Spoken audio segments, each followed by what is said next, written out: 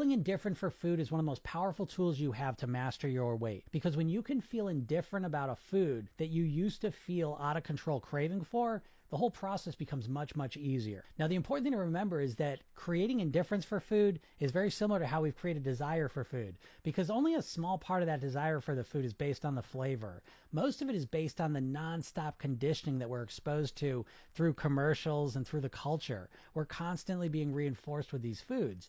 And so when we want to feel indifferent to a food, there's a simple set of steps you can take to make that happen. Now, the first thing you want to realize is that when you feel indifferent for a food, there's two steps to it: physical relaxation and what you're doing mentally. So the first thing you want to do is either get yourself in front of the food that you want to have more control over, or imagine being in front of it.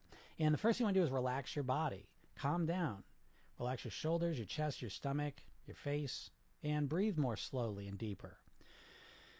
And now once you have this physiology, now you can change the mindset. And the question becomes, how do you want to feel about this food? Connect to your goals. Connect to your highest self. Think about that food and think, what do I want to think and feel about this food? And so if you're imagining that ice cream in front of you, we start thinking beyond just the flavor. How am I going to feel 5 minutes after I'm done?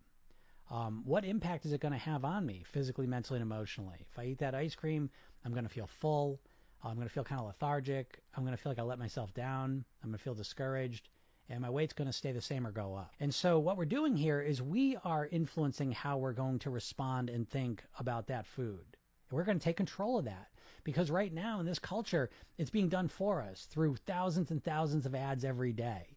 And so once you take control of this process, a few minutes of work can create a bunch of indifference for these foods and make the rest of your weight loss path much, much easier.